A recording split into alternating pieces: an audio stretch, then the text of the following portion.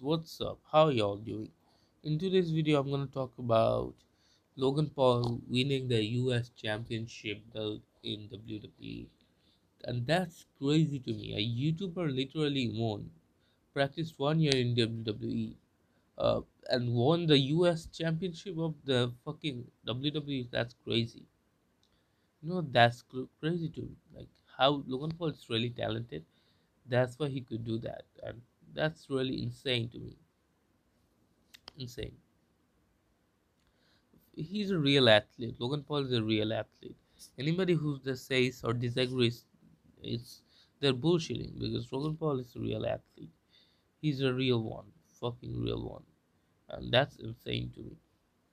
I can still fathom that a YouTuber is U.S. Championship. And with same Jake Paul, see Jake Paul is going to be the world champion.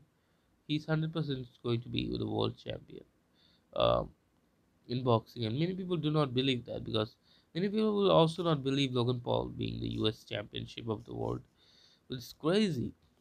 It's crazy to me. So I guess yeah, thanks for watching this video.